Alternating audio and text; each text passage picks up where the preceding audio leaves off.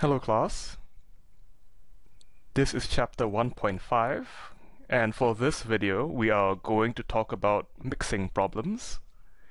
These are a very common class of problems and one of the simpler classes of problems that uses integrating factors, and it's actually a very common fluid dynamics problem that goes as follows. So we have a vat or a tank of liquid, and every second we are pumping in R liters, liters of salt and water solution. And the salt and water solution has a concentration of C, and C is expressed in grams of liter. Say 5 grams of salt per liter or 10 grams of salt per liter. We assume that the liquid in the vat is always perfectly mixed. Now in reality, we might have the salty water on top and the non-salty water in the bottom, but we're not going to worry about that. So every time the liquid hits the vat, it's perfectly mixed.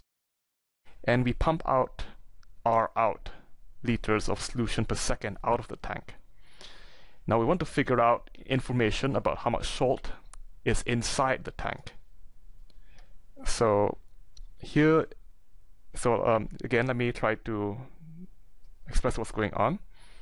So the amount of liquid coming out here is R in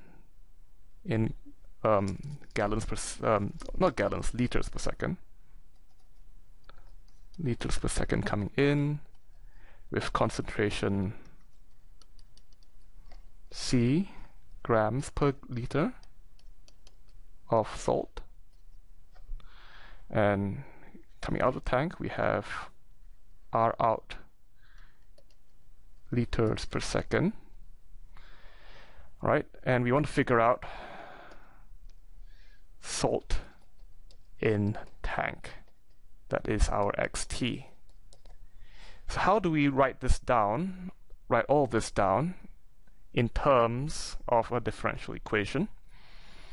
So we have the liters and the concentration coming in, and I guess the first thing to do is to figure out what is the concentration coming out, and we're going to have to write down the volume. All right, so the concentration coming out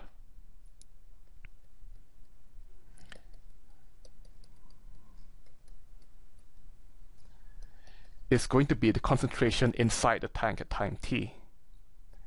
So that's going to be equal to the amount of salt in the tank at time t over the volume at time t.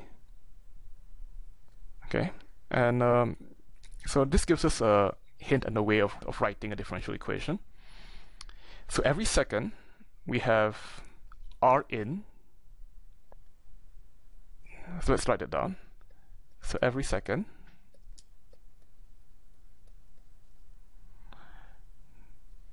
R in is the total number of liters of water coming in, multiplied by C, grams of salt,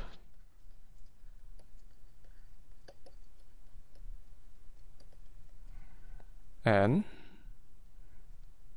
R out times the concentration coming out, which is going to be X T over volume, grams of salt coming out. So that means that the rate of change of the salt is going to be R in times C minus R out times X over volume, so you're going to note V.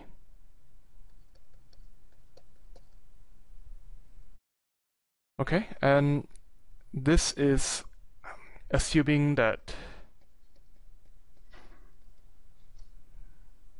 Vt is easy to express.